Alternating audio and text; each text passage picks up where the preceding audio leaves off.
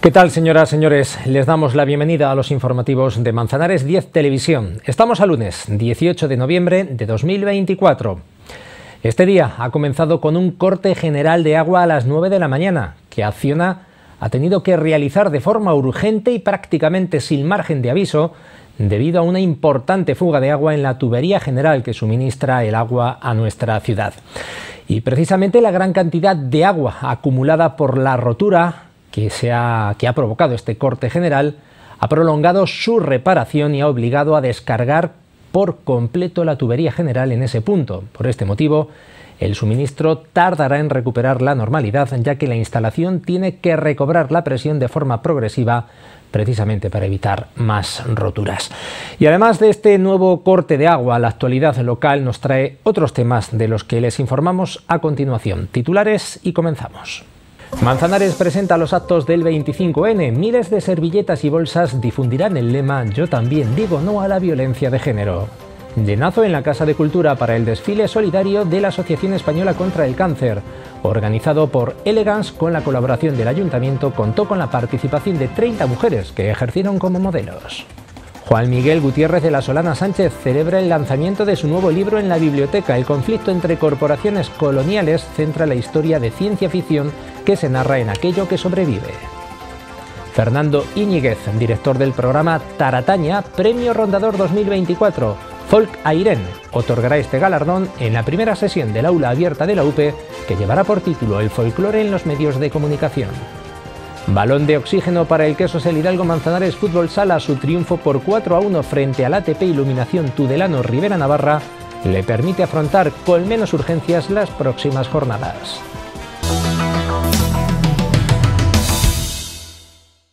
Con el lema "Yo también digo no a la violencia de género", que se leerá en miles de servilletas y bolsas, el Ayuntamiento de Manzanares ha presentado los actos con motivo del 25N, Día Internacional para la Eliminación de esta lacra. Habrá una mesa redonda, un monólogo, cine, un taller de autodefensa y una gincana juvenil antes del acto de homenaje a las víctimas del próximo lunes. La concejala de Políticas de Igualdad del Ayuntamiento de Manzanares ha dado a conocer los actos que se celebrarán en esta ciudad para conmemorar el 25N. La programación diseñada por el Centro de la Mujer, con la implicación de diferentes áreas municipales y del Consejo Local de la Mujer, se desarrollará entre los días 21 y 25 de noviembre, aunque ya antes se concienciará a la ciudadanía con el lema de esta campaña, distribuido en miles de servilletas y de bolsas en la hostelería y el comercio local. Todas las personas propietarias de establecimientos de hostelería de Manzanares pues nos abren sus puertas para difundir este mensaje entre sus clientes y que cale en toda la población.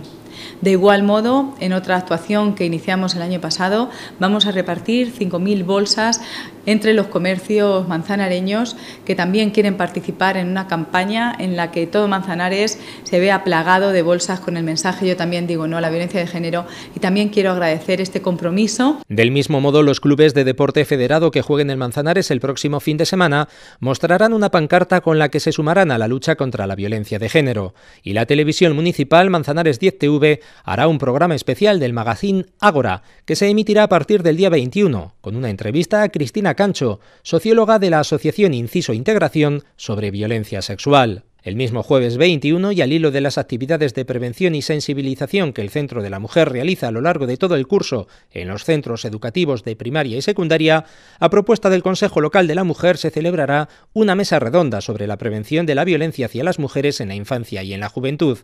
Será a las 17:30 horas en el pub La Bota de Oro, con la participación de Andrés Carmona, educador social del programa CLIC de la Asociación Punto Omega, Isabel Garrido, maestra de primaria, y Yolanda Pérez, trabajadora social del programa Empuje. Las invitaciones se pueden recoger en el Centro de la Mujer. Es un punto de encuentro en el que pasamos una tarde agradable, una tarde de tertulia, una tarde en la que una de las técnicos del Centro de la Mujer dirige preguntas a los integrantes de la mesa redonda, que son personas expertas en este ámbito, en este caso, como decimos, en la concienciación, sensibilización y prevención de la violencia desde los más jóvenes. Otro de los actos destacados que han despertado gran interés será el viernes 22 a las 18:30 horas en la Casa de Cultura, con el monólogo "No solo duelen los golpes", de Pamela Palenciano. En 2018 ya se representó para estudiantes en Manzanares. En esta ocasión está dirigido a todo el público interesado, que puede recoger invitaciones en la Oficina de Turismo o en el Centro de la Mujer. Este espectáculo llega a través de la Unidad de Violencia de Género de la Subdelegación del Gobierno en Ciudad Real. Desde que estoy contigo, tío, es que me hablan como una mierda. El sábado 23, de 10:30 a 13 horas, la Sala de Judo José Cañizares, en la pista de atletismo, acogerá la 18ª jornada de autodefensa femenina contra la violencia de género, impartida por la maestra de Judo, Jiu-Jitsu y Defensa Personal, Paqui Moreno. Las inscripciones son gratuitas en la web municipal. Para que si una mujer se ve en un determinado momento agredida, pues pueda salir de esa agresión de la mejor manera posible y pueda librarse o zafarse de esa persona que está intentando retenerla contra su voluntad o que la está agrediendo. Paqui Moreno es una instructora que ha recibido muchos galardones, que es instructora de policías, que es instructora de militares especializados en la lucha cuerpo a cuerpo y que animo a las mujeres desde la más temprana edad, a las mujeres jóvenes, adolescentes, a que acudan. El mismo sábado por la tarde tendrá lugar la 4ª gincana juvenil por equipos para estudiantes de ESO o jóvenes de 12 a 15 años de edad, que tendrán que realizar pruebas de sensibilización sobre violencia de género. Todos los participantes tendrán un obsequio y los 2 primeros equipos recibirán 200 y 100 euros en vales canjeables. Se pueden inscribir hasta un día antes en la Casa de la Juventud. Paralelamente, fruto del Plan Municipal de Igualdad, las proyecciones de cine de este mes en la Casa de Cultura y el Gran Teatro incluyen la perspectiva de género y en algunos títulos se ocupan específicamente de la violencia de género. Y en la Biblioteca Municipal hay 2 centros de interés con lecturas y material audiovisual sobre este tema. La programación culminará en la tarde del lunes 25 de noviembre, Día Internacional para la Eliminación de la Violencia de Género, en el que se celebrará en la Plaza de la Constitución el acto institucional de esta jornada, con música, lectura de un manifiesto elaborado por las AMPAs de primaria, encendido de velas de homenaje a las mujeres asesinadas este año por violencia de género y el simbólico lanzamiento de farolillos voladores como mensaje de lucha y esperanza. Un símbolo de la lucha y de la esperanza de que algún día toda esta pesadilla que están viviendo muchas mujeres acabe. Laura Carrillo ha agradecido la especial implicación de las asociaciones que forman parte del Consejo Local de la Mujer, que también están confeccionando y repartiendo lazos morados para que la ciudadanía los coloque estos días en balcones, terrazas y ventanas. También se pueden recoger en el Centro de la Mujer. El año pasado ya fue una iniciativa que tuvo una gran acogida y esperamos que este año se vean muchos más por nuestras calles porque será también un símbolo, una señal de que Manzanares dice no a las violencias machistas.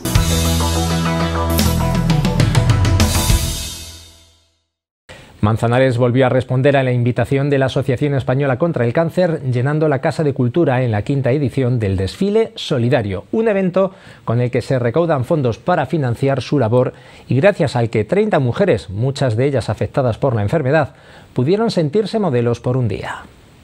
Se respiraba en el ambiente que la del sábado era una tarde especial en la Casa de Cultura. En las caras de las 30 mujeres que iban a ser protagonistas había una mezcla de ilusión y nervios que se convirtió en felicidad una vez que comenzó el desfile solidario que Elegance organizaba por 5º año en favor de la Asociación Española contra el Cáncer. Y es que, como explicó la presidenta en carne y sobrino, este era su día. Es que este día ellas son las más especiales que hay dentro de todo el desfile, porque la mayoría son personas afectadas y otras colaboran por la asociación. Entonces, hoy es su día, es el día para ellas. Todas las butacas se llenaron para verlas desfilar y ellas se sintieron modelos por unos instantes, recibiendo el caluroso aplauso del público a su paso. Pero lo más importante del evento es que el pueblo de Manzanares demostró una vez más su solidaridad llenando el aforo del recinto. Todo el dinero recaudado por la venta de entradas servirá para seguir financiando la importante labor de apoyo y acompañamiento que la asociación realiza con las personas afectadas por esta enfermedad y sus familias. Orgullosas estamos de la respuesta del pueblo, como todos los años. Esto no pensábamos que este año iba a salir así, primero porque hay fútbol, hay confirmaciones, hay teatro y siempre decían, ¡ay, sí que tengo esto! Pero al final está lleno. Todo lo que sea benéfico para la asociación viene divinamente porque tenemos que seguir avanzando, tenemos que seguir con investigación, tenemos que seguir ayudando a los pacientes y familiares con psicología, con todas sus necesidades, lo que necesiten de la asociación. Nosotros estamos del lado de todas las iniciativas que surgen de la mano de asociaciones con tanta importancia en la vida manzanareña y en el ámbito también español, como puede ser la Asociación Española contra el Cáncer, porque son iniciativas que tienen un fin solidario y que tienen también el fin de recaudar fondos pues para continuar con la investigación en la línea en la que se lleva ya haciendo a lo largo de los últimos años en España y en el resto del mundo, que gracias a Dios se están consiguiendo importantes avances tanto en la detección, en la prevención como en el tratamiento de todos los tipos de cáncer. Con las intervenciones de Encarni Sobrino y Marciano Sánchez, de la Asociación Española contra el Cáncer, Ramón y Jiménez, de Elegance, María José Ortega, del Hospital Virgen de Altagracia y Laura Carrillo, del Ayuntamiento de Manzanares, finalizó un emotivo desfile solidario que comenzó con la actuación del ensemble de la banda de música Julián Sánchez Maroto.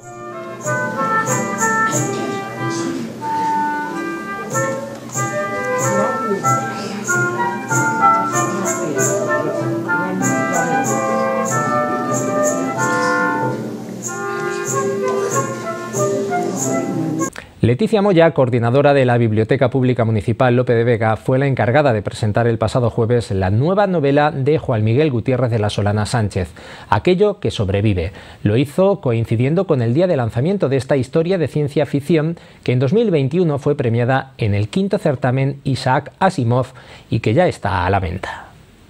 La tarde del jueves fue especial para Juan Miguel G.S. Sánchez. La biblioteca acogió la puesta de largo de su nuevo libro, Aquello que sobrevive, que llegaba al mercado coincidiendo con la presentación, aunque la historia de este trabajo se remonta a años atrás. De hecho, en 2021 ya fue reconocido con uno de los accésit del 5º concurso de novela de ciencia ficción Isaac Asimov del Ateneo Literario de Artes y Ciencias de Puerto Real, Cádiz. Ahora mismo eso es muy importante a la hora de que una editorial se fije en algo, porque hay cientos, miles de obras pululando por ahí. Entonces, si tienes, por así decirlo, esa coletilla, por lo menos te la van a leer, o tienes más posibilidades de que le hagan caso a la novela, porque la verdad es que las editoriales están saturadas de tantas obras y trabajos que se les van enviando. Entonces, si alguna ha recibido un reconocimiento, es más fácil que le presten atención. El ayuntamiento, representado por las concejalas Isabel Díaz Benito y Prado Zúñiga, arropó al escritor alicantino afincado en Manzanares en esta presentación, en la que a modo de charla con la responsable de la biblioteca, Leticia Moya, se fueron desvelando algunos detalles de esta space opera, cuyo argumento, a pesar de tratarse de una historia de ciencia ficción, tiene muchas similitudes con la realidad actual. Trata sobre el destierro del ser humano que se ha hecho a sí mismo, ¿no?, por destruir su planeta, y que se tiene que buscar la vida en un hábitat que no es el suyo. Es decir, había muchas promesas de una vida mejor, de otro planeta más habitable, pero al final se da cuenta de que ha destruido su verdadero hábitat, su cuna, ¿no? Y todos son problemas. El título en cuestión pues hace alusión también a aquello que sobrevive, pues a todo lo que el ser humano se lleva consigo, es decir, en el viaje, tanto lo bueno como lo malo. Es decir, no aprende de las lecciones, de las malas lecciones, y sigue cometiendo los mismos errores.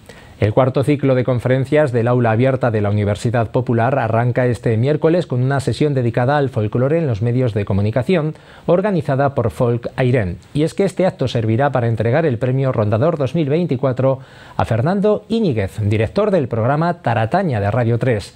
Será a las 20 horas en la Biblioteca Municipal Lope de Vega con entrada gratuita. El grupo manzanareño Folk Airén otorga este año su 20º premio Rondador, un galardón que sirve para reconocer la labor de personas y entidades que trabajan por la recuperación, conservación y difusión del folclore. En esta edición recogerá el Rondador 2024 el director y presentador del programa Tarataña de Radio 3, Fernando Íñiguez, un programa dedicado a la divulgación del folk y las músicas de raíz nacidas en España. Hoy en día vivimos en la era de la comunicación por excelencia, entonces todo lo que no está en los medios parece que no existe, en tanto en las redes sociales pues como la televisión, la radio y internet en general. Entonces pues que haya programas que se dediquen a esta labor pues es muy importante. Por ejemplo, este programa, La Tarataña, lo difunde todos los fines de semana. El acto de entrega de este premio se enmarcará dentro de la primera sesión del cuarto ciclo de conferencias del Aula Abierta, que se dará cita el miércoles en la Biblioteca Pública Municipal Lope de Vega. La ponencia, que correrá a cargo del homenajeado, lleva por título El folclore en los medios de comunicación, temática que hasta ahora no se había abordado en esta iniciativa impulsada por la Universidad Popular. Él nos va a hablar un poco de esto, de su trayectoria y de cómo pueden colaborar o cómo a través de los medios de comunicación pues se puede difundir la música pues en general, en este caso centrándola un poco en la música de raíz, la música folk. En las 19 ediciones anteriores, este reconocimiento ha distinguido a entidades o folcloristas como Joaquín Díaz, Pedro Echevarría, Mari Monreal, el Festival de las Tablas de Daimiel, el grupo Jaraíz, Jerónimo Lozano, la agrupación Manuel de Falla o a los padres de Airén, Ambrosio Sánchez Ballesteros y Florencio Serna. Y es que el rondador, más que un premio, es una celebración del folclore, que es la finalidad principal que persigue Folk Airén con todas sus actividades. Intentamos llevar el folclore lo más cerca posible al pueblo, bueno, y esa es nuestra intención, tanto en los mayos como en este caso en el rondador, que es una cosa que, bueno, que llevamos ya tiempo trabajando y bueno, vamos a ir ahí siguiendo a ver qué tal. El acto, en el que también actuará el grupo manzanareño, comenzará a las 8 de la tarde y la entrada es gratuita hasta completar aforo. Desde Folk Airén animan al público a acompañarles en esta cita tan especial y a continuar aprendiendo de la mano de la Universidad Popular a través de conferencias que nos acercan nuestra historia, tradiciones y cultura.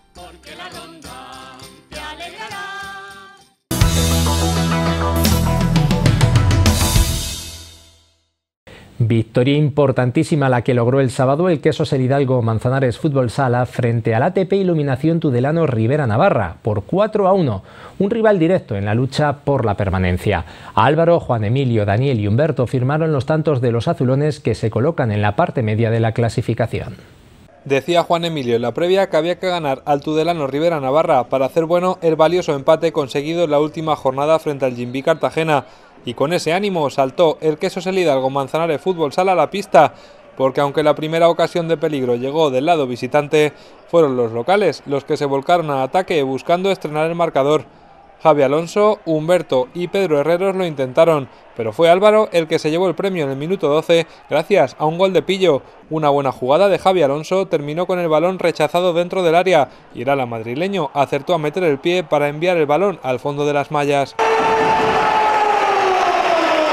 Con ese 1-0 se llegó al descanso gracias sobre todo a las acertadas intervenciones de Antonio Navarro, que echó el cierre a su portería ante las intentonas de Eric Pérez y Trípodi. En el segundo tiempo el partido se abrió y se sucedió un carrusel de ocasiones en el que los queseros estuvieron más acertados. Dos rápidas transiciones en el 30 y en el 32 se convirtieron en el 2-0 y en el 3-0. Obra de Juan Emilio y de Daniel.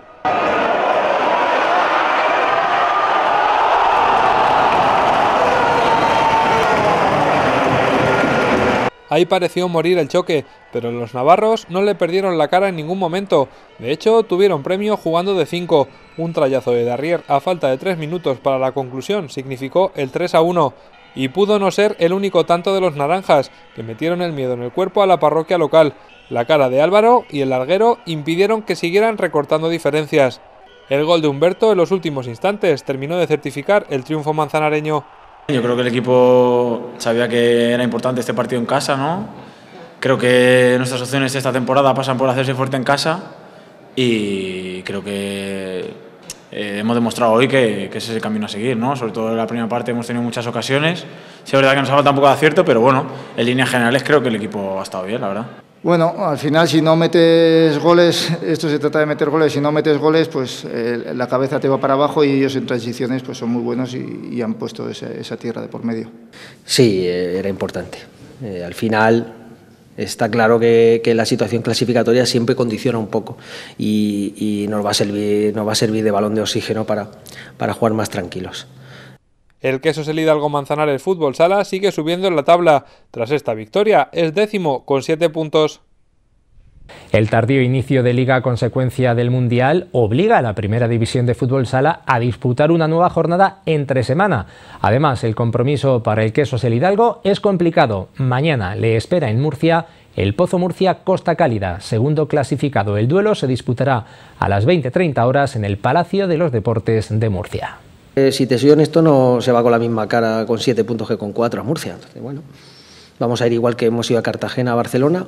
Yo lo que quiero es que compitamos, como hemos competido en Barcelona y en Cartagena. El año pasado, por ejemplo, en Murcia tuvimos un partido muy malo. Llevamos 2 años seguidos.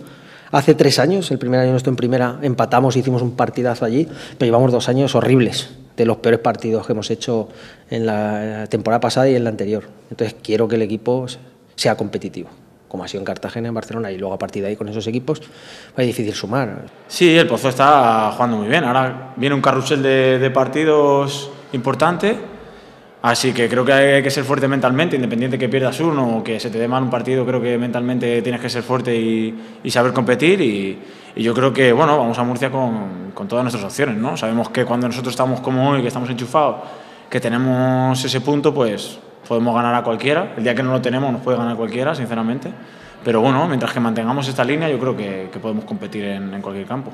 Al final 40 minutos con equipos tan importantes, no es casualidad que ellos acaben llevándose el gato al agua, es difícil. Pero bueno, lo importante es llegar ahí con opciones, y lo que me gustaría es que el equipo el martes llegue a Murcia a los últimos minutos con opciones de poder sumar.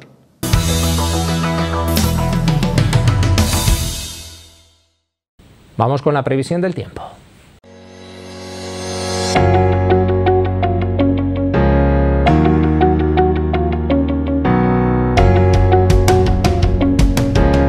Comenzamos la semana en Manzanares sin grandes cambios en la situación meteorológica. La jornada permanece hoy con intervalos nubosos y temperaturas que alcanzan su máxima de 19 grados en las primeras horas de la tarde. El mercurio irá descendiendo conforme caiga el sol hasta llegar a la madrugada del martes, con mínimas de 7 grados en el termómetro. Los cielos se mantendrán despejados durante toda la noche. Para mañana, la Agencia Estatal de Meteorología prevé una ligera bajada de las temperaturas, con máximas de 17 grados por la tarde. Será una jornada soleada con intervalos nubosos, aunque a partir de las 9 de la noche los cielos estarán completamente cubiertos. La farmacia de guardia hoy lunes es la de Esther Gordo Pinés, en la calle Jesús del Perdón 19. Mañana martes, desde las 9:30, la de María Elena y Javier Brazal Beneítez, en la calle San Marcos, número 19. Tras las farmacias terminamos el informativo. Antes repasamos en titulares las noticias más destacadas de este 18 de noviembre. Manzanares presenta los actos del 25N. Miles de servilletas y bolsas difundirán el lema "Yo también digo no a la violencia de género". Llenazo en la Casa de Cultura para el desfile solidario de la Asociación Española contra el Cáncer. Organizado por Elegance con la colaboración del Ayuntamiento, contó con la participación de 30 mujeres que ejercieron como modelos. Juan Miguel Gutiérrez de la Solana Sánchez celebra el lanzamiento de su nuevo libro en la biblioteca. El conflicto entre corporaciones coloniales centra la historia de ciencia ficción que se narra en Aquello que sobrevive. Fernando Íñiguez, director del programa Tarataña, Premio Rondador 2024. Folk Airén otorgará este galardón en la primera sesión del aula abierta de la UPE, que llevará por título El folclore en los medios de comunicación. Balón de oxígeno para el Quesos El Hidalgo Manzanares Fútbol Sala. Su triunfo por 4-1 frente al ATP Iluminación Tudelano Rivera Navarra le permite afrontar con menos urgencias las próximas jornadas.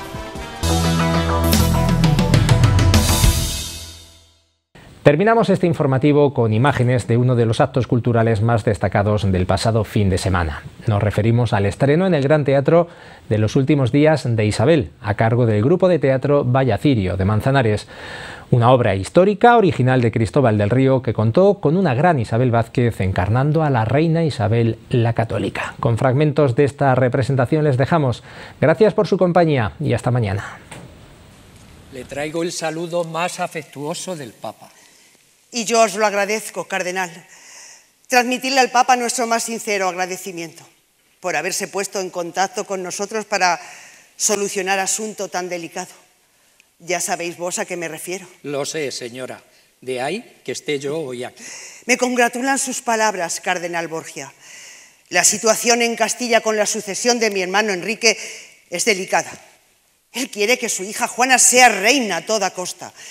Y la principal razón que argumenta para desacreditar mi derecho a ser la legítima heredera es demostrar que mi matrimonio con Fernando es ilegal a los ojos de Dios nuestro Señor. Y lo es.